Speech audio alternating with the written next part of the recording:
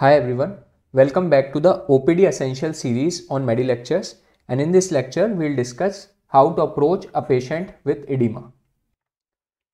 So edema refers to swelling due to accumulation of fluid in interstitial compartment.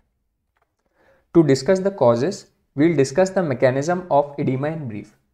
Let's suppose this is the heart, this is the left ventricle, this is the left ventricle.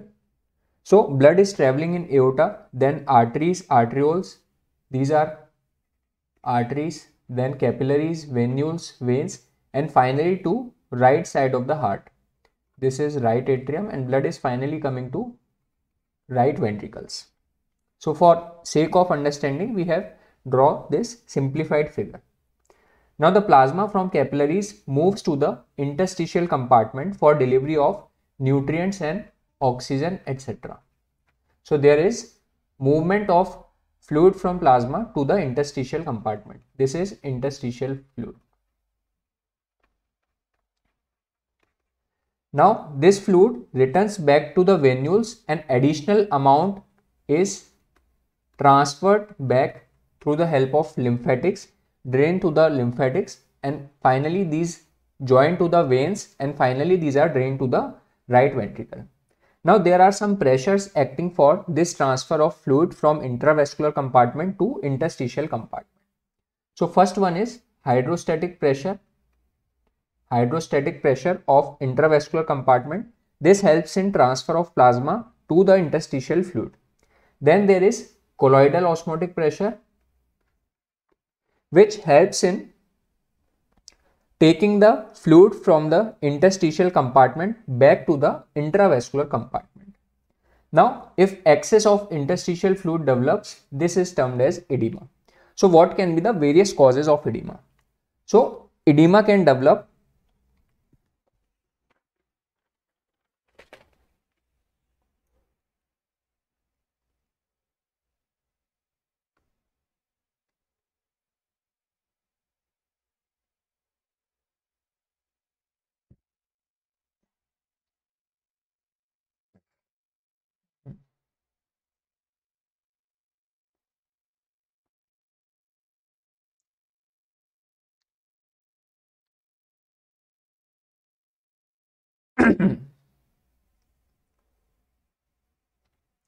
if either there is increase in intracapillary hydrostatic pressure. Now this can occur in fluid overload states in which heart will be pumping more of fluid. So there will be increased hydrostatic pressure. These fluid overload states can occur with renal failure, both acute as well as chronic renal failure. Then there can be reduction in plasma oncotic pressure, which can occur due to protein malnutrition, chronic liver disease, or with nephrotic syndrome. Then there can be inadequate lymphatic drainage, which can occur due to obstruction, due to any infection, trauma, or surgery. Finally, there can be damage to capillary endothelial barrier leading to its increased permeability, which can again occur with infection and sepsis. So all these are the various causes of edema.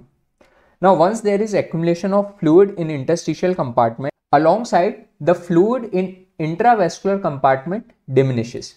Now this decreased intravascular pressure is then sensed by kidneys, especially the juxtaglomerular apparatus, leading to activation of renin-angiotensin-aldosterone system, which leads to increased sodium and water retention and further accentuation of edema.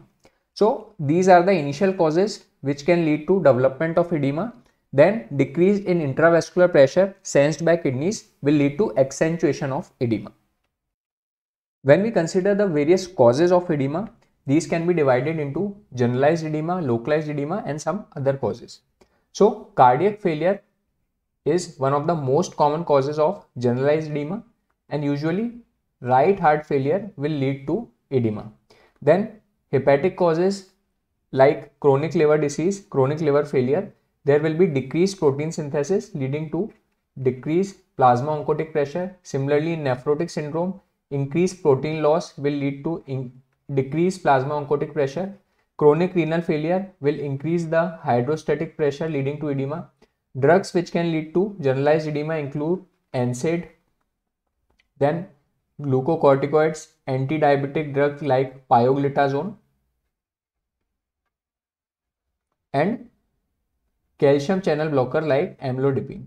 So these drugs cause edema due to various mechanisms.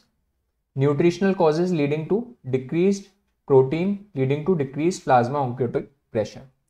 Then localized edema can due to thrombophlebitis, which is the inflammation of blood vessel. There will be inflammation of capillary leading to increased leakage of protein.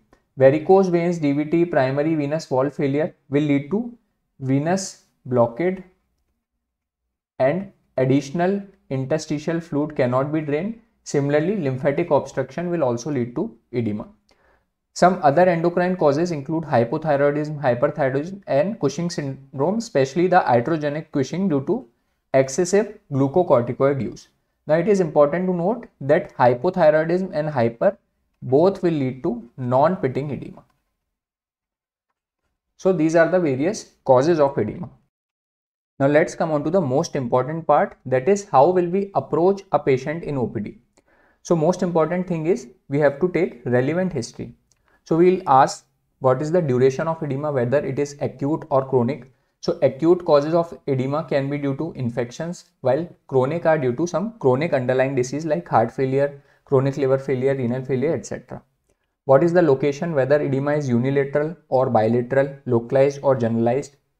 And most important thing is the initial distribution, which can identify the cause.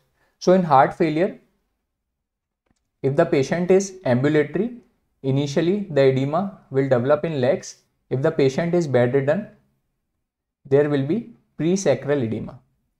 Similarly, in nephrotic syndrome, initially there is edema around the eyes, which is periorbital edema, increase in the morning hours, more profound in the morning hours, and later it becomes generalized.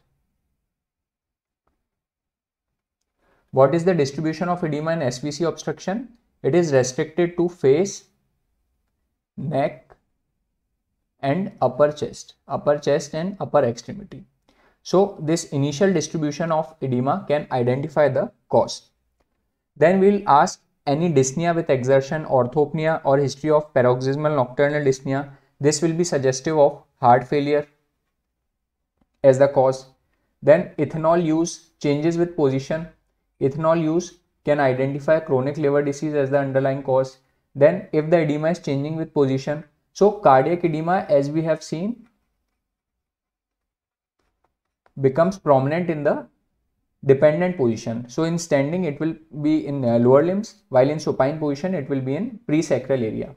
We will ask whether the patient has any uremic symptoms or not, like decreased appetite, nausea, vomiting, any feature suggestive of encephalopathy. Then pain or associated symptoms can be present in thrombophlebitis, cellulitis, DVT. History of any medication use which can lead to edema like NSAIDs, steroids, antihypertensives like amlodipine. Past medical history is also very important, including any cardiac, renal, liver or thyroid disease. Once we have took the relevant history, then we will move on to the physical examination. So we will confirm whether the edema is generalized or localized. Generalized edema is termed as anasarca, while localized edema can be due to localized causes like thrombophlebitis, deep vein thrombosis, etc. Then symmetry. What is the extent and severity of edema? We have to see on examination. On palpation, we will confirm whether the edema is pitting or non-pitting. So causes of non-pitting edema we have already discussed: hypothyroidism, hyperthyroidism. Also, filariasis causes lymphatic obstruction, is also a cause of non-pitting edema. Then we will see whether there is tenderness, warmth or edema suggestive of inflammation. JVP in cases of right heart failure will be elevated. Then blood pressure will be elevated in chronic renal failure or acute renal failure. Jaundice, presence of Palmer erythema, spider angiomata can be suggestive of chronic liver disease. Flapping tremors can be suggestive of both hepatic as well as uremic encephalopathy. The underlying disease can be a cause of edema. So chronic liver disease in this case and chronic renal failure can be the underlying cause of edema. Now what all basic investigations will you order? First of all, CBC to rule out anemia, which can lead to hyperdynamic state, increased hydrostatic pressure. Then LFT with serum albumin is very important. RFT is very important. Thyroid function test to rule out thyroid disorder. ECG to rule out cardiac edema. Then USG whole abdomen to rule out both renal disorders as well as liver disorder. Finally, if there is any localized cause of edema, we'll do color Doppler of limb to rule out any deep vein thrombosis, etc. Now finally coming on to the approach. So once a patient with edema comes to you in the OPD, first you will see whether the edema is localized or generalized. So localized edema, you will rule out the causes like thrombophlebitis, DVT, any infection, lymphatic obstruction, venous obstruction, and so on. If the edema is generalized, the first step is to rule out hypoalbuminemia. So hypoalbuminemia defined as serum albumin less than 3 gram per deciliter. This can be due to cirrhosis, nephrotic syndrome, and severe malnutrition. Severe malnutrition leading to protein deficiency. So this hypoalbuminemia has to be ruled out with the help of history, physical examination, and lab test. Once this is ruled out, we will see whether there is any evidence of heart failure. So on examination, if JVP is raised, on auscultation, we can hear S3, S4 gallop, any ECG findings, brain natriuretic peptide, and echo can be utilized to rule out heart failure. If heart failure is also ruled out, then we will see what is the urine output and the renal function of the patient. If there is significant oliguria or anuria, we'll order RFT, USG KUB, and urine analysis to rule out renal failure. So this is in short approach to a patient with edema. I hope you like this lecture. Thank you so much.